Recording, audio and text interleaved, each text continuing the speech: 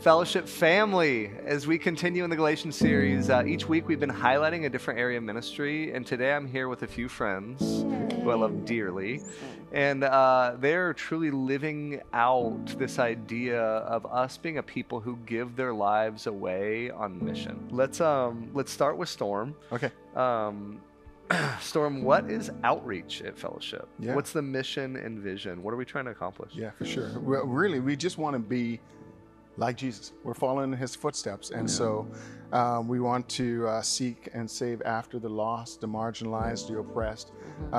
We want to be able to show up well with our hands and feet and heart. We want to be able to give both mercy and justice, fight against systems of injustice, right, and oppression. And so we value, community transformation will happen as people just see Jesus, fall in love with Jesus, and respond to what he's doing in and through us. And so that's outreach. That's fellowship. beautiful. Man, I know, right? Let's go. Like, do it. Amazing. Jasmine, you felt a call to start Green Line Housing Foundation, and that call really crystallized at the beginning of 2022. And we really commissioned you out and called the church to give towards Green Line and to support Green Line as an organization. Remind us what Green Line is and just give us an update of what's been happening since you were sent out to lead your own 501c3. Yeah. So you say call, Michael. I like to say it was a swift kick in the pants. I was like, are you sure, God? And he's like, yep, I'm sure. But yeah, Green Line, so we're a nonprofit and we give grants to qualified people of color to purchase a home and for home maintenance, specifically to close the racial wealth gap and reverse the effects of systemic racism in housing. Storm talks about systems of oppression and how the church as a people are called to battle systems of oppression. And I can think of few places where oppression and discrimination is as systemic as it is in housing. Since the launch, since Fellowship so graciously commissioned us and stood with us really, and became a catalyst for Green Line coming to be, we've been really busy. There have been no shortage of things happening. We've given more than $300,000 in grants to people who, the most recent of which closed a couple weeks ago. A family that attends Fellowship. That's amazing. Closed on their house a couple weeks ago.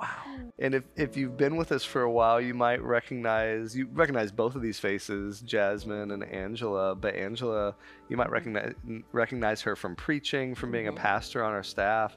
And Angela, you had just an experience with God and a vision this year as well that led you to Harambee Ministries, which is beautiful.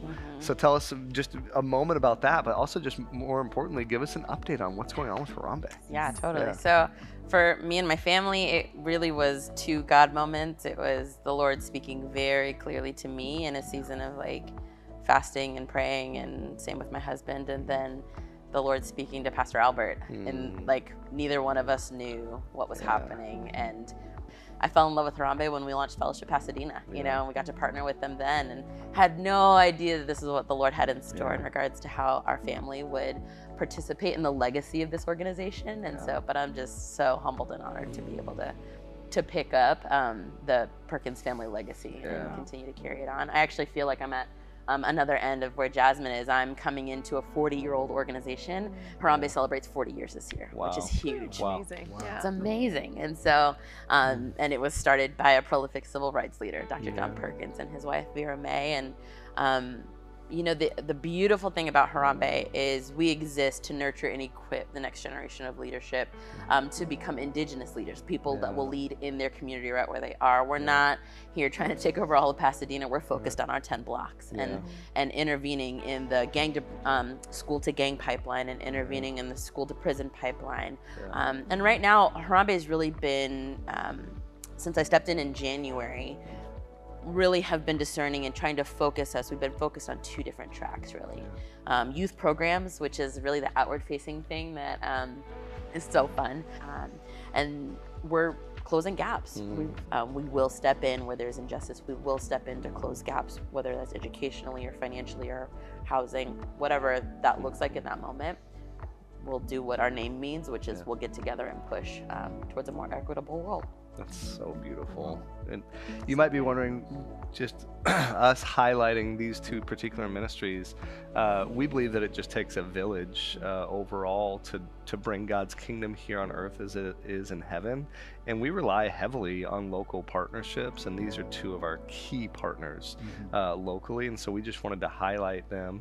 And Storm, we talked about these key partnerships and these local partnerships. Tell us more about how we're doing outreach globally and how people can get involved. Right. I mean, I would say with this, we don't want to do anything globally that we're also not engaging here locally. Yes. Right. Amen. So as we think about foster care, as we think Yeah. about church planting, Yes. as we think about fighting against human trafficking, Yes.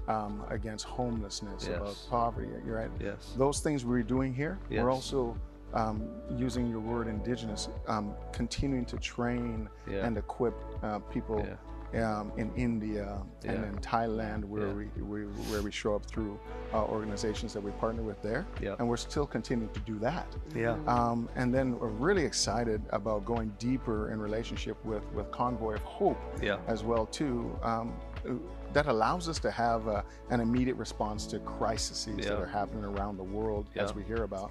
And these are two of our primary partners. We do have other partners as well. There's so many opportunities for you to engage and get involved with the work that we are doing here at Fellowship. And more than anything, we just wanted to say it's only through your continued faithful giving that we're able to do this work.